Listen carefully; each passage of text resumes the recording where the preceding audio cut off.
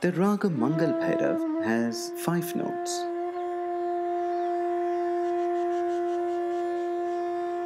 What makes Indian classical music unique is that the system encourages the artist to explore the microtones, the patterns, and variations within and in between those notes. So there are 5 notes, but over 5 million possibilities.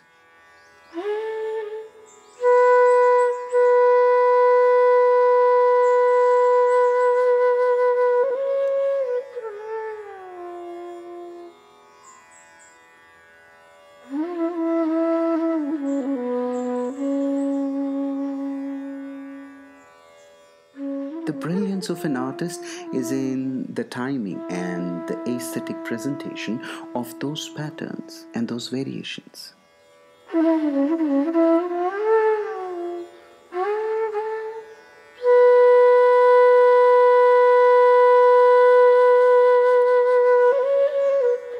Of course, many of the patterns within a scale have been played and passed on for millennia.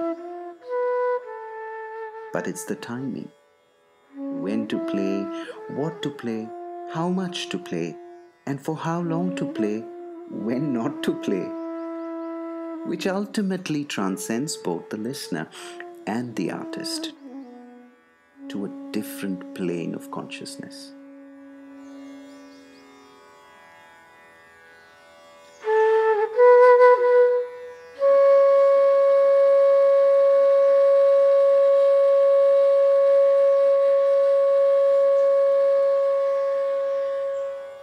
And then there is a cycle of rhythm as well, within which this exploration has to happen. So I think it's the ultimate tool for self-expression and creativity.